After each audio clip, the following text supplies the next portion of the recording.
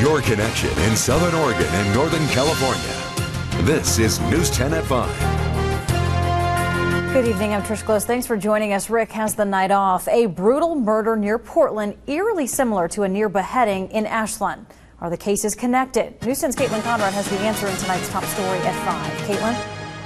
Trish, Ashland police are looking into the murder of a Lake Oswego man to see if the suspect arrested in the Clackamas County case is the same man responsible for killing David Michael Grubbs.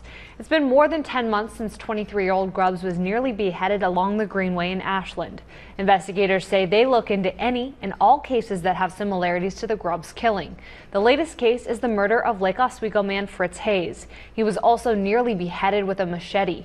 Clackamas County Police have suspect Erik Meiser in custody. He and Hayes had no prior connection. Ashland detectives believe a stranger also killed Grubbs. Right now, police don't know if there's a connection.